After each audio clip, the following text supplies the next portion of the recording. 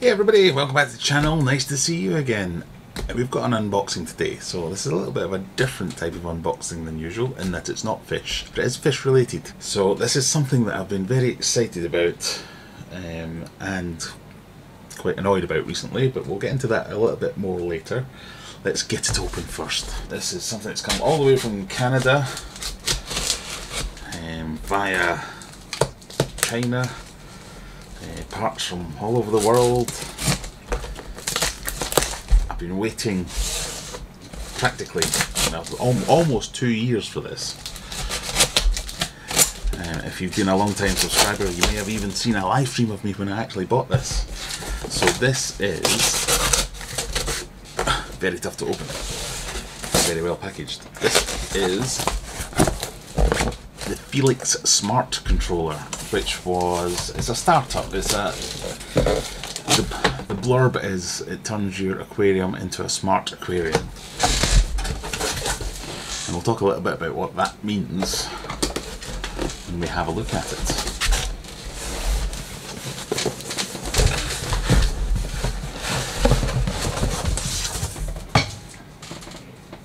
So there we go. So the exciting bit is I love gadgets. I like all things electronic and gadgety, and mainly that it's got a Knight Rider style LED that flashes back and forth across it. I would probably have bought it just for that. Oh, that's a handwritten letter, or envelope at least. And he spelled my name right. I'm assuming that's Tom Lamb. He's the guy who's been giving us all the updates. It's a nice card to say thank you. Dear backers and early supporters, let me start off by saying how truly thankful we are for your early support of Felix Smart. Your belief in us and our vision is inspiring. For this we will be forever grateful. And it goes on for a little while, but that's a nice little touch. The things that have been going on in the world recently, frankly I'm amazed it ever happened, because a lot of the parts and the manufacturing was done in China just as the coronavirus problems hit. So production was halted, slowed, all kinds of problems were had. And for any kind of startup to get this far is difficult enough without all these kind of problems added in on top. So we've got a handbook here with instructions. We'll take a look at them later. The first thing out of the box is a power supply with a UK plug.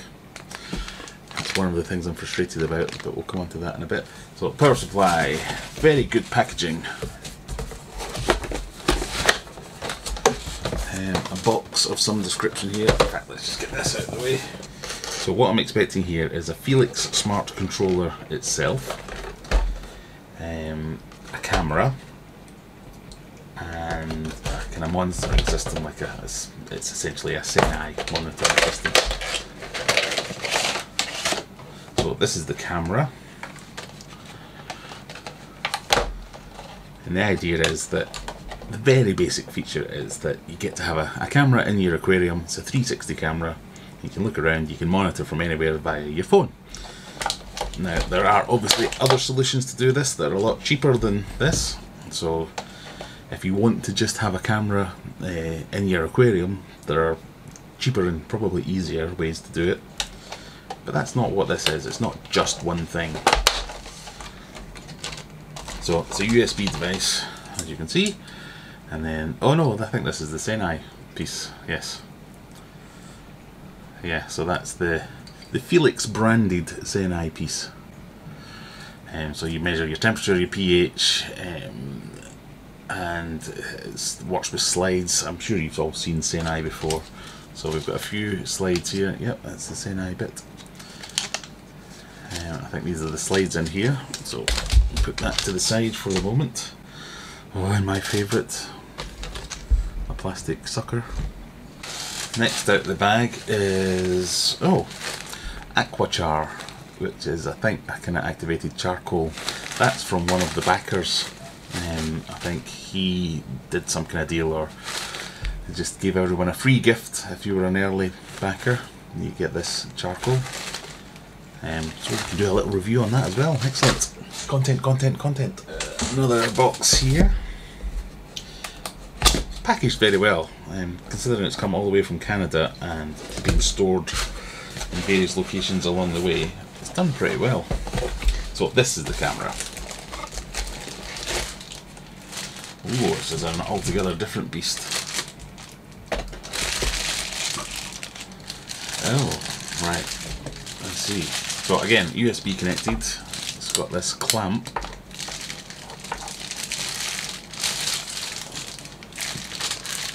It's huge.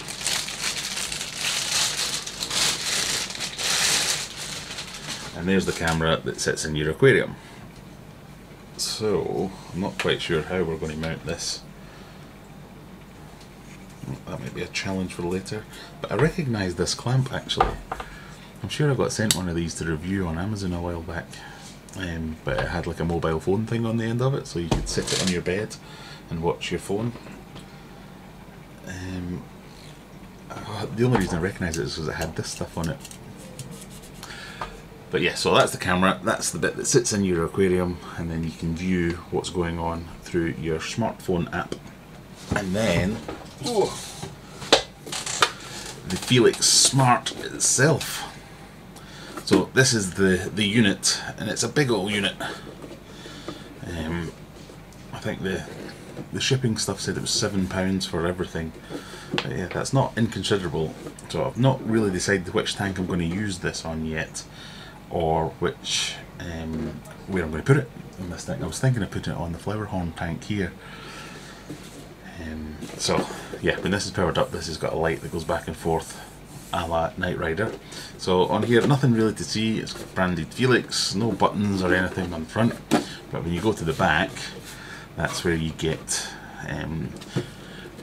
some USB ports, power input on off, and then here we've got 8 power connections. So the idea is that you can plug things into here, heaters, lights, skimmers, pumps, wave makers, whatever it might be, plug it into here, and these can all be individually controlled by your app on your phone. And you can set light schedules, you can set CO2 solenoids to come on and off, you can monitor readings, all kinds of things here. So this is essentially like a bunch of those smart sockets you've seen me use before, all put into one place. Now, the more astute of you who are UK viewers might notice a bit of a problem there. Look at the layout of these plugs. If I plug something in there, I then can't plug something in here, which is a pretty basic design flaw. So they are aware of it. The people, the Felix people are aware of it. They've made some posts on their Facebook group. They've let everyone know, yeah, they cocked up.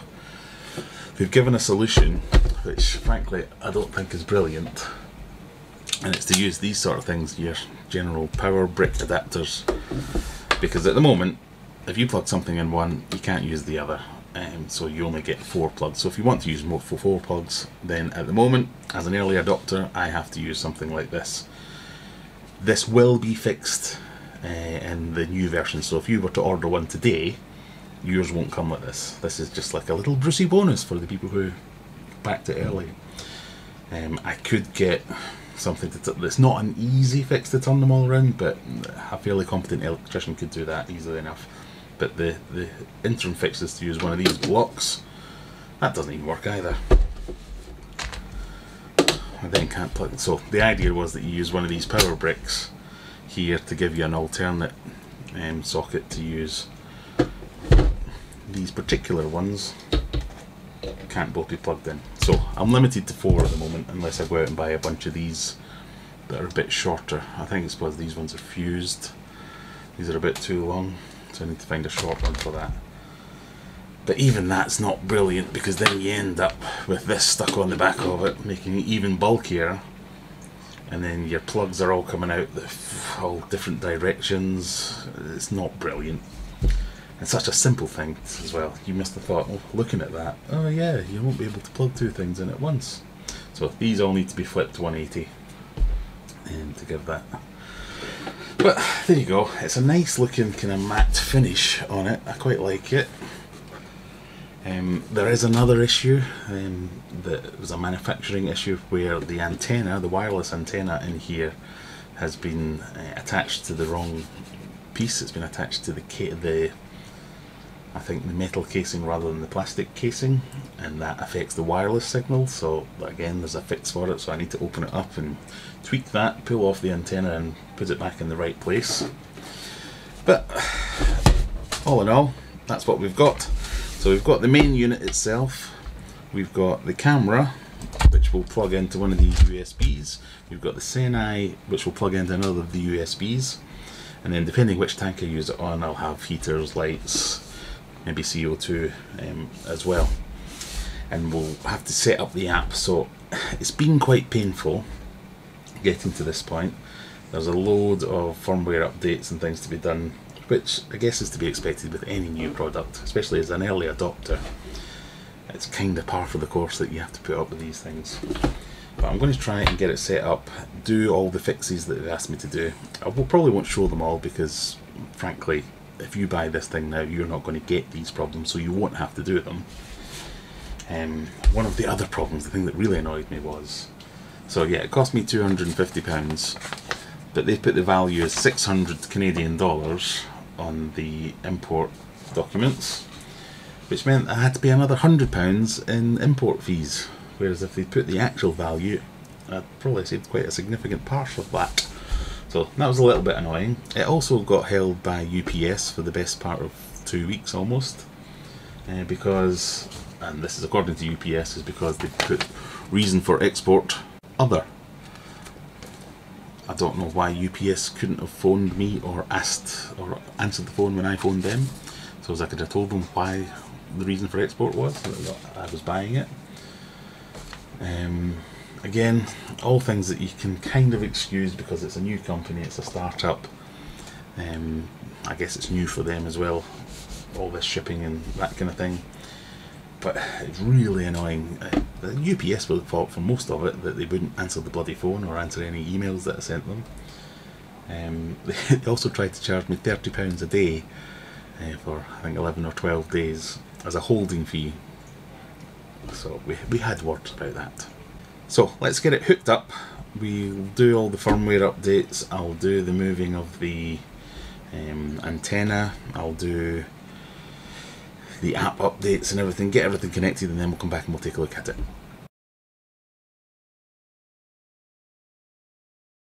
So it's taken me a while to get the Felix up and running properly. My hair hasn't fallen out just because it was so difficult. I've had a haircut in between. So we've got it plugged in. I've got my camera, my monitor plugged into the Felix. I've got my lights, heater and pump plugged in at the moment, so I'm just using 3 of the 4 available plugs at the moment. Teething problems. It wasn't the simplest thing to get set up. I'm using an Android device, my mobile phone.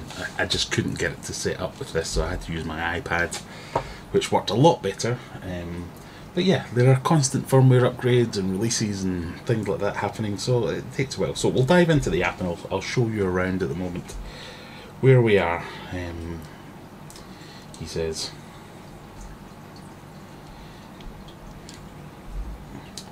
so the Felix Smart app, this is the kind of home page that you get. You can see there you've got the ammonia readings, you've got your pH readings and your temperature readings.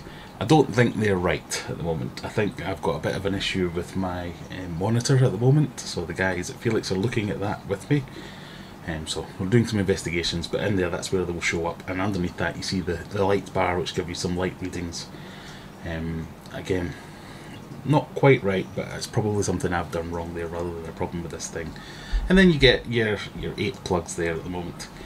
You get to assign the names, you can turn them on and off for whatever you want there.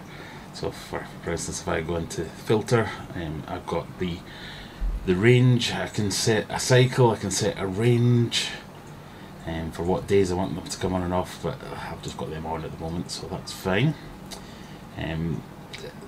It does take, it's a bit laggy, so if I was to switch the pump off, it might be a minute between me pressing the button and it actually going off. In fact, I'll show you. So if I go into lights, Turn off lights, save that. So you'll see the lights go off on this tank here. So they still haven't gone off here because it's still green in the app. When it finally goes off, just talk amongst yourselves.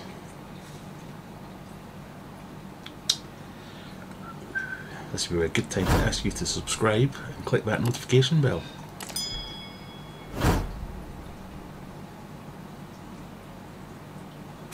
It does work, it's just, there we go. So as you can see, they've clicked off now. So if I go back in, turn them back on, click save, then you'll see how long it takes for them to come on again. Well, that one came on really quick, so it's changeable, so hopefully that will get fixed with a firmware upgrade. So the next screen we've got here down at the bottom is cam, which is camera. Again, very laggy, one of the most disappointing parts so far, if I'm completely honest. It's a 360 camera, so it's like one of those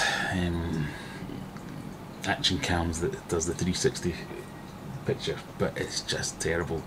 So as you can see, I've pressed the button and we've still wait. The first time that I did this, it took 5 or so minutes to come on. It's come on now, so I mean it's fairly responsive once it does come on. And you can have a look around the tank. In fact, there you can see me. So if there's Humphrey as well. So if I now start waving at the camera, you'll see that there's a bit of a lag, and this can be anywhere from 10 seconds to about a minute, so my arm may well get tired before we see this. And there's me chuntering away to the camera. Oh, no, not yet. I'm going to stop now, so you'll see me wave to the camera in a minute. Hopefully. Yeah, so the quality it's not good, as you can see from this. The camera itself is actually capable of, there you go, now I've started working, so you see it's quite a lag there. And I'm on the same Wi-Fi network, a really good Wi-Fi, a really good router, same network, feet apart from everything. Yeah, and it's just not brilliant. But I have seen some footage of the camera in RAW mode, and it is actually a fairly decent camera, so the hardware is capable. It's just something, whether it's the post-processing of this 360 element of it, stitching it all together, whether it's something to do with the Wi-Fi and network latency, it's not great.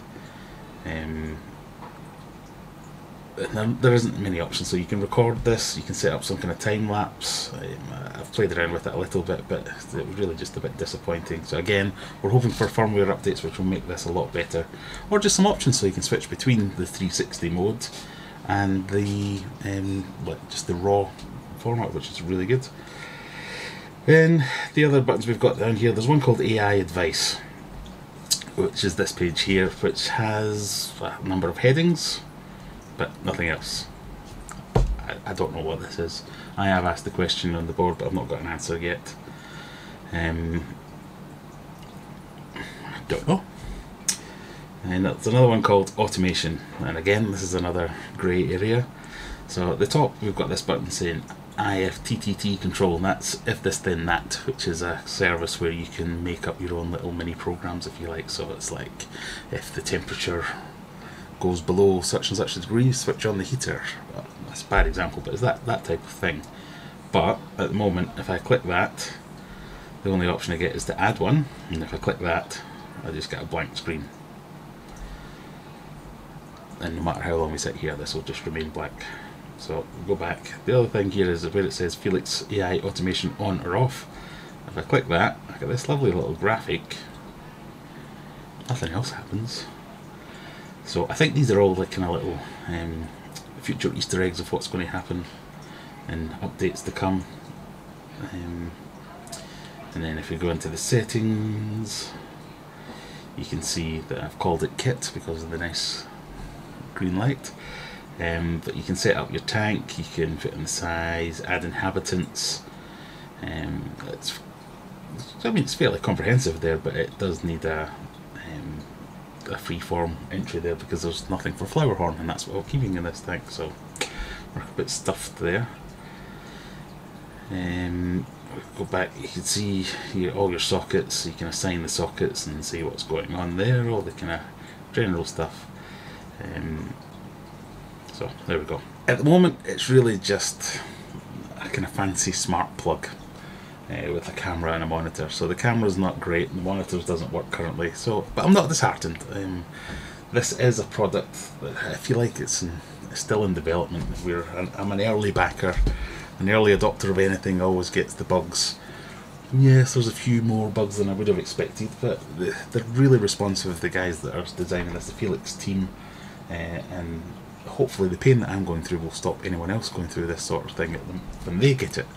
And they are fairly quickly running through releases and updates, so I'm hoping that once these problems all get fixed, I can't sing their praises high enough. The camera, it's a great idea. There are other ways to do it, which currently are better than this way of doing it.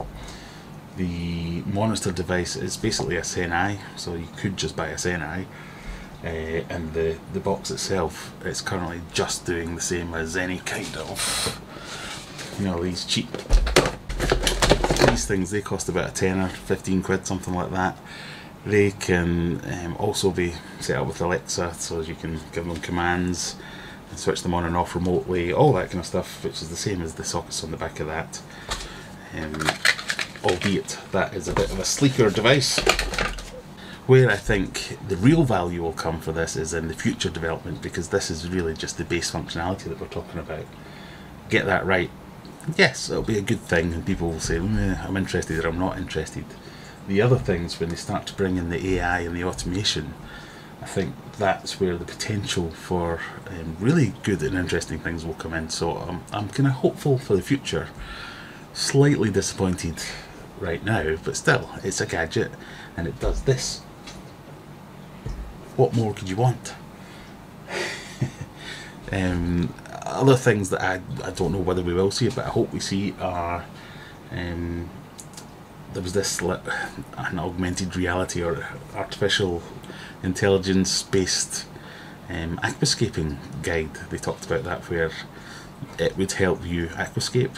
I was never sure how that was going to work, but it was in the very early promotional stuff, so I don't know whether that's been dropped or if it's something that's still going to happen.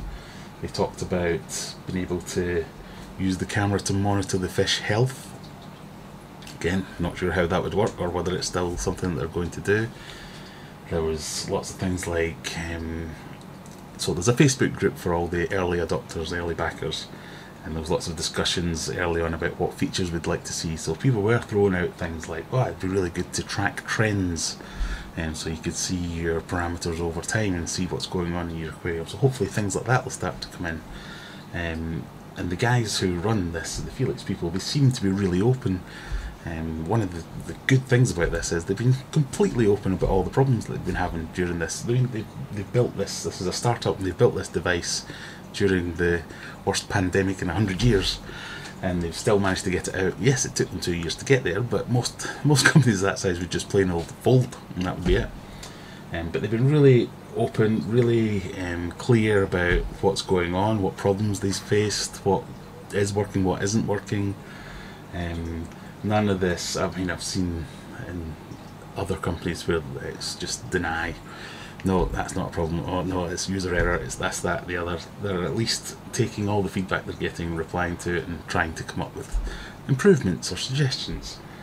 So this is a product which, like I say, I think it's best to think of it as in development rather than as a finished, polished product. A lot of the problems that I had, no one else will have them, because we've now fed back as a community to Felix, and they'll be going into the next generation. So you just plain won't see those problems, and it'll be a much slicker experience, and hopefully that will continue for everything. So anyway, this was just the first impressions. It is, like I say, it is a developing product. I'm interested in it, I like it, I want to continue and see where this goes.